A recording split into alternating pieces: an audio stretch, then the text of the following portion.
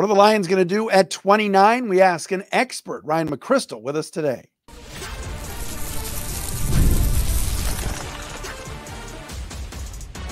You are Locked On Lions, your daily Detroit Lions podcast. Part of the Locked On Podcast Network, your team every day. What's happening, everybody? Matt Derry with you. It is Locked On Lions right here on the Locked On Podcast Network, your team every day on a Tuesday, April 16th and a Wednesday, April 17th, inching closer to the NFL draft. We are less than 2 weeks away. We're about a week away. If you're talking about 2 days from now on Thursday, Ryan McCrystal is with us as Ryan works for Sharp Football Analysis. We love Warren Sharp. We've had Warren on the show before. Ryan does a great job for Sharp Football as well. First and foremost, we're brought to you today by our friends at the Gametime app. Used it this weekend to buy tickets for Pacers Hawks. I was down there on a Sunday. Go to Gametime. Download the Gametime app, create an account, use code LOCKEDONNFL for $20 off your first purchase. You can follow us on Twitter at Derry Speaks, at Locked On Lions, Matt Derry Facebook fan page. And shout out to all of you that subscribe and watch on our Locked On Lions YouTube channel. The pride of Hawken High School in beautiful Cleveland, Ohio. Ryan McCrystal with us from Sharp Football. What's up, Ryan? What's up? Thanks for having me. Good to see you, my friend. Thanks for coming on. Your thoughts on, first of all, before we get to the Lions, draft's less than, like we said, about a week and a half away here. How do you feel? Do you think it'll be crazy? Do you think all these teams are going to go too crazy for quarterbacks? How do you kind of view what's going to take place a week from Thursday? Yeah, it's going to be really fun. I mean, this is kind of like my favorite type of draft to cover because we've got so many quarterbacks in the conversation. Obviously, we feel pretty good about the fact that, the quarterbacks are going to go 1, 2, 3 most likely. But having, JJ McCarthy in the mix somewhere in the top 10 to 12 picks probably, and then, maybe Nix and Penix also in the mix in the first round somewhere. It adds so much excitement to have big name quarterbacks in the conversation because it just draws in so many more people in these years. Viewership is up. There's more conversation around it. So this is my favorite type of draft to cover. We've got a lot of quarterbacks and the receivers, a lot of big name receivers too. That creates a lot of excitement from those who don't follow the draft as deep most years, but the fantasy football positions certainly drive added interest in a year like this. Oh, there's no question about it. And obviously here locally with JJ, everybody here seems to love him, and there are mixed reviews on him, but it sounds like really this draft is going to take a weird turn once somebody trades up for him. I know Peter Schrager of the Giants today in his mock draft trading up for him. What are your thoughts on McCarthy? Yeah, he's one of the toughest evaluations in this class just because that Michigan offense, for good reason, really dialed down the passing attack and didn't let him show a whole lot. And it worked for them, right? They won a national championship, so we can't question them.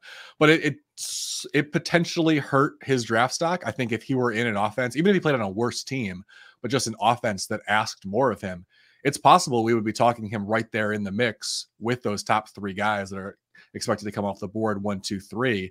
And, there's some talk that he might be in that mix. But I think if he were asked to do more, there's a chance that he would be more legitimately in that conversation. But the flip side to that is if he were asked to do more, if he were asked to put the team on his back more often, would we have seen more mistakes from him? Like we saw when he did get the offense to open up a little bit more, like that Bowling Green game certainly comes to mind where he threw those 3 interceptions, at least two of which were probably his fault. And so they just didn't ask him to do a whole lot in the biggest games, like the Ohio State game and the Penn State game, their 2 biggest regular season games. Those 2 games combined, he only threw 4 passes at 10 or more yards downfield.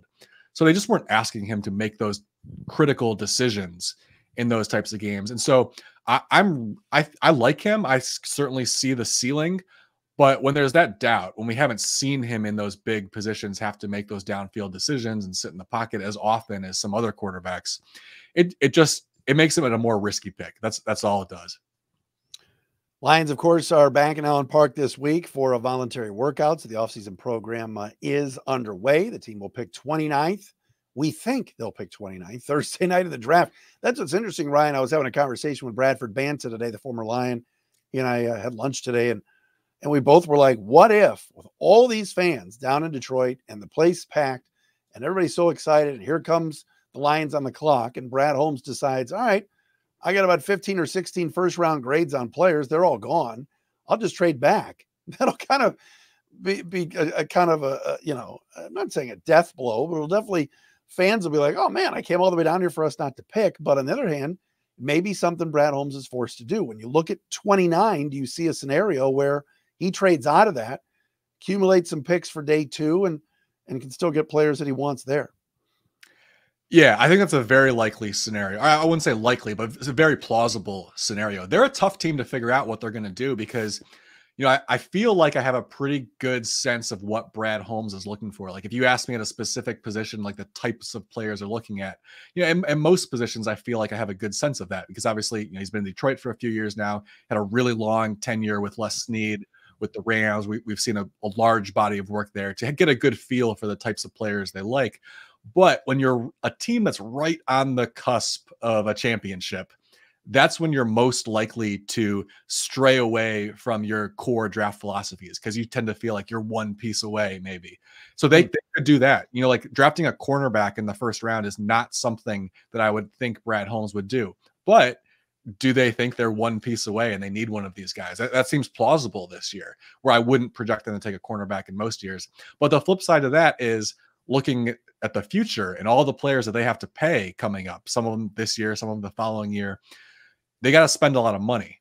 So trading down from that spot at 29, accumulating a couple extra picks. And we know that Holmes, going back to his days with the Rams, they really value later round picks and the ability to bring in a bunch of those cheap rookie contracts to fill out your roster. Knowing that you got a lot of big contracts coming up on the books that you got to pay in the next couple of years, adding some of those later round picks, just accumulating more of those cheap contracts right now, that could also be something that they're thinking about. That won't necessarily help them right now, but would be a very prudent move for 2025, 2026 seasons. That's an interesting way of putting it. Ryan McCrystal with us, analyst for Sharp Football Analytics, formerly of ESPN Stats as well. It's an interesting way of putting it because, and it's an interesting thought because, like you said, you're saving on a 5-year deal and a rookie contract, and then second and third round picks don't cost as much. But like you said, the Bills going to be due soon on Jared Goff, Amon-Ra. Certainly they're going to want to keep Sewell and Taylor Decker and others. So as you are looking at needs, though, and you mentioned corner, which certainly is a need, but what else stands out as you look at the Lions depth chart? I think offensive line is another one that's we've got to consider it there, even though it's obviously not a need for right now. But knowing that Kevin Zeitler is on a 1-year contract, that's obviously just a short-term pick. And another thing about the Zeitler contract, anytime a team signs someone like that to a 1-year contract who's kind of on the downswing of their career, it kind of signals to me usually that that's a position they're considering in the draft, especially when it's a team that owns a late first-round pick, because they don't know. Maybe they want, say, Troy Fautanu, for example. It would be a good fit for them, but he's probably not going to be there, but he might be. So maybe it's a situation where they're like, well, we'd like a couple guys that could be a position we draft, so let's bring in someone on a 1-year contract as like a just in case. And then if he has to be our starter, fine. But if the right guy's there, that's a position we're going to address. We see that a lot. And I think you could point to the exact same scenario with Marcus Davenport on the defensive line. Another position they could certainly address, bringing in another pass rusher there. But they went out and they got their guy who could come in for 1 season, fill that hole. As long as he stays healthy, he's going to be a serviceable fit there. But if the right player's on the board, maybe someone like Chop Robinson slides down a little bit, or maybe a Darius Robinson, they like him, that could be a pick there. So the fact that they address those 2 positions with 1-year contract guys, that's usually a tell that the team is considering addressing that for more of with a long-term pick, but with one of their earlier round draft picks. I like the scenario. Peter Schrager mentioned, you mentioned offensive line. Schrager today mentioned Zach Frazier going to the Lions at 29 from West Virginia. And then you're right, sits out a year, or at least sits behind the Ragnows and the Zeitlers, at least for a year in Graham Glasgow. So what would you think about that if the Lions went that scenario? It's certainly plausible. I wonder if Frazier is a center only prospect, which those guys tend to have a little bit less value. So that would concern me a little bit. Ragnow's not an expiring contract, right? The only reason I bring that up is because of the injuries, right? Yeah. And last year at the end of the year, let's be honest, Frank was hinting at retirement. Yeah. And then said, no, I'm fine. So you never know. Yeah, you never know. And, maybe if they've had conversations behind closed doors where they think that that's a much a strong possibility. Maybe they do draft someone like Frazier, knowing that he's going to play in a year. But if they haven't gotten that indication from Ragnow that that's imminent, I think a much safer way to address it would be like, let's say someone like Graham Barton slides down and he's available on the board. He's someone that can play multiple positions, probably all 5 positions. That gives you an incredible amount of flexibility, especially in their situation where you've got a bunch of guys coming up needing new contracts over the next couple of years, plus Ragnow with the injury history. You know, you draft him knowing that he's probably not going to take a starting job right away, but it gives you a ton of flexibility of how you address the offensive line the following offseason. Get into some more needs with Ryan. I want to ask him about wide receiver as well for this Lions team, and maybe even some interior defensive linemen. We'll do that coming up next right here on a Tuesday edition of Locked On Lions. Locked On Lions is sponsored by BetterHelp. If you were thinking about a therapist, talking to somebody, really kind of getting yourself kind of out there to someone that is neutral and trying to think about an opportunity to get something off your chest, big or small, certain things can really start to get to you. It's important to let that out, especially to someone who's unbiased on your life. The best place to go and really to get that help is BetterHelp. BetterHelp. Therapy can be different for everybody, certainly, but most of us have bigger problems than our favorite sports team or what the Lions are going to do in the draft. It's important to get things off your chest every once in a while. So if you're thinking about starting up therapy, again, give BetterHelp a try. It's entirely online, designed to be flexible and suited to your schedule. Visit BetterHelp.com/LockedOnNBA to get 10% off your first month. That's BetterHelp, HELP.com/LockedOnNBA. Ryan McCrystal with us, the pride of the Hawk and Hawks. We are fellow Clevelanders. We were talking some Guardians on Twitter. We're off to a good start, Ryan. I'm happy so far. I know. I'm sure you are as well. Absolutely. We'll see. See if it continues. But all right, tell me about receiver at 29. Who could be there and fits for the Lions? They lose Josh Reynolds. They really need another outside guy. Yeah, obviously, Amon-Ra on the interior and just what he does in the slot. But do you see a scenario where Brad Holmes goes receiver at 29? It could happen. I mean, like I mentioned, sometimes these teams that feel like they're a player or two away from a championship, right? When you get on the cusp of that, getting that trophy, teams sometimes make luxury picks like that, where you certainly wouldn't look at their roster and say it's the most, like it's a position they absolutely must address. But if you can build a elite offense, that's a good path to winning a championship, right? So I think that they could, if they want to address that position in the first round, they're in a pretty good position as far as who's going to be on the board, because what probably fits best is a bigger outside receiver who would pair well with Jameson Williams and Amon-Ra St. Brown. A bigger guy like Adonai Mitchell, I think, would be a good fit. Brian Thomas is probably not on the board still at that point, but if he were, that could be a great fit. Troy Franklin, potentially, he's not mentioned in the first round conversation all that often, but he fits that mold, depending on if there were an early run on receivers, maybe he enters the conversation if they feel like they really need to address that position. So they're in a really good position if they're considering adding that type of player, because those are all bigger, taller guys, all 6'2" or taller, that can stretch the field from the outside. And that's probably what would fit best given what they've already got on the roster. Where do you have Darius Robinson? Is he an edge in your mind? Interior, certainly a Detroit guy, could be the safe pick at 29. How do you like him? Yeah, I think how he fits is going to depend a lot team by team and what their scheme is like. I think he would be a good fit in Detroit, though, since they were pretty heavy on using 4-man fronts. And so I think the way you could use someone like Robinson would be on early downs. He probably lines up on the edge for you, but he could bring a nice boost to the pass rush if you kick him on the inside on passing downs, bring someone else in to someone who's a little bit faster off the edge. And that could give you a nice pass rush package on like a 3rd and 7 type situation. So that flexibility that he gives you for a team that leans on a lot of 4-man fronts, I think he's a really nice fit there. And yeah, he'd probably be a pretty safe pick, because he could certainly have a role right away in the rotation. And then also, like we talked about, Marcus Davenport's on a 1-year contract. I believe Aleem McNeil and Onwuzurike are both in the final years of their contract, I think. Is that correct? Mm-hmm. Yeah. So yeah, you've got some needs at both positions. And so having that flexibility, again, having roster flexibility moving forward when you've got to make some tough decisions on who to pay in future years, a flexible player like that can have a lot of value. Corners. Well, first of all, I'm a big Cooper DeJean fan. Is he going to be on the board at 29 or no way? I wouldn't say no way. I would say maybe 50-50. There's a bunch of teams in the 20s that could take cornerback. And I think, there's about 5 guys who are pretty solidly in the first round conversation. And I bet the way that those players are ranked on boards varies a lot. So if any one of them could be on the board, or they could be gone 15 picks earlier, it's just going to depend on who pulls the trigger on each cornerbacker. So who do you like the best? Obviously, I've seen some of your mocks, and look, the Lions could go corner after the Cam Sutton situation. They've got Carlton Davis. They've got Robertson. They're bringing Mosley back. They're bringing Vildor back. Could go corner. Who would be a home run for you at 29 for the Lions?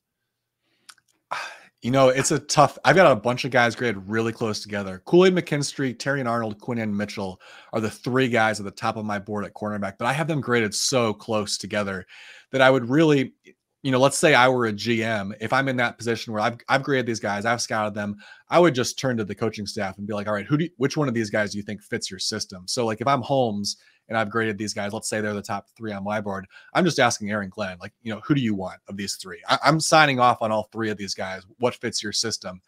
Knowing that the Lions play a lot of single high coverage, you need a pretty good athlete, because there's going to be less times where you've got help over the top when you're leaning on single high coverage more often.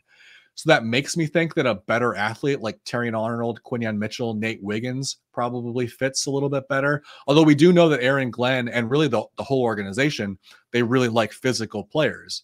And so Kool-Aid McKinstry, although he's not the top tier athlete, is probably the most physical of the group. So if they went that direction, I wouldn't cross him off the board just because he's not quite that top tier athlete, because he brings that physicality that someone like Arnold or Wiggins definitely doesn't bring to the same extent.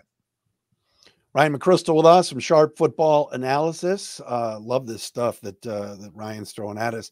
It's interesting because give us some day 2 guys first and foremost, because that's really where Brad Holmes has buttered his bread. I mean, obviously last year getting Sam Laporta and Brian Branch on day 2.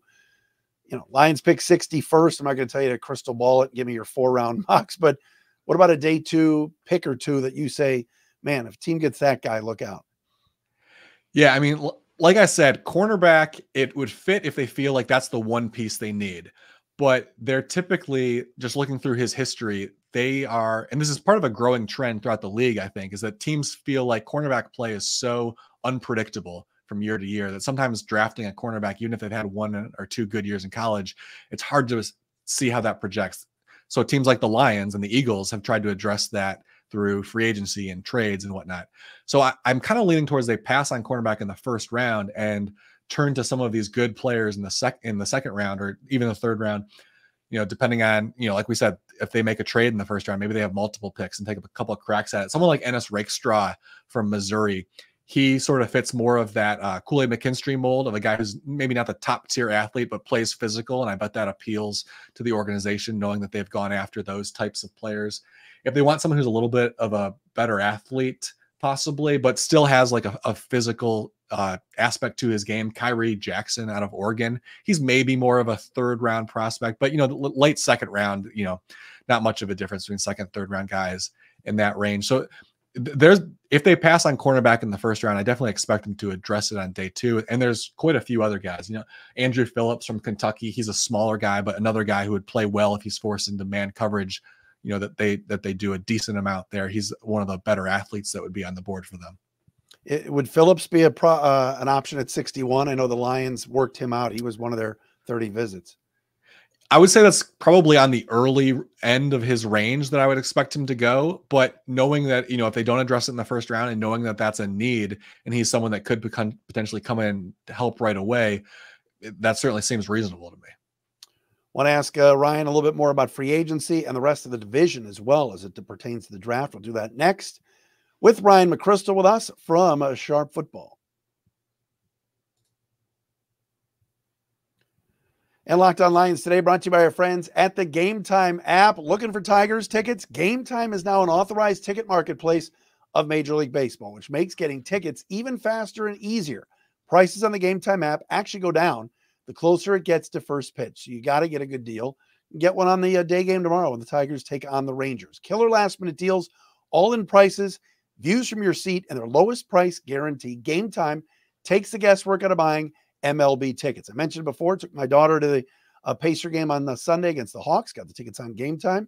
It was fantastic. And I love the view from your seat because you know exactly right, left, center, wherever you're sitting, you get a good feel for where that seat is. All in pricing as well. Toggling this feature shows the total up front with no surprise fees at checkout like other ticket places do. Take the guesswork out of buying tickets with Gametime.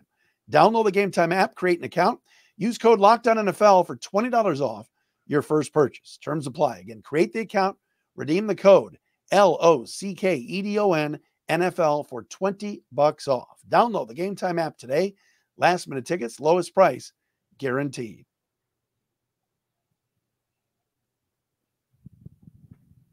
Great having Ryan McCrystal on with us from Sharp Football Analysis. We get closer to the NFL draft, which will be right here in Detroit next Thursday, Friday, and Saturday. Ryan, real fast on free agency, DJ Reader. You mentioned Marcus Davenport. Some others have come in. What were your thoughts on how Brad Holmes attacked free agency here? I thought he did a fantastic job. I mean, we sort of already touched on it, bringing a bunch of these guys on short-term contracts, which creates so much flexibility going into the draft. You know, they've got, they went out and got Zeitler to fill that need at guard. Davenport fills the need on the defensive end. Reader, a little bit of a bigger impact, most likely. The fact that he's on a short-term contract, more of a reflection of his age than anything. But the fact that they enter the draft without a single spot where they absolutely must get a starter to come in and play right away, it gives them so much flexibility to be patient and just sort of see what comes to them. And so, we already talked about the possibility of them trading down. If that happens, they're in a great spot to make that decision. They won't have to reach for someone if they don't see a good value there. And that's the position that you always want to be in for the draft. The division, Vegas has set the win totals, and the Lions are 10.5. The Packers are at 10.5. Is Green Bay that close to Detroit in your mind?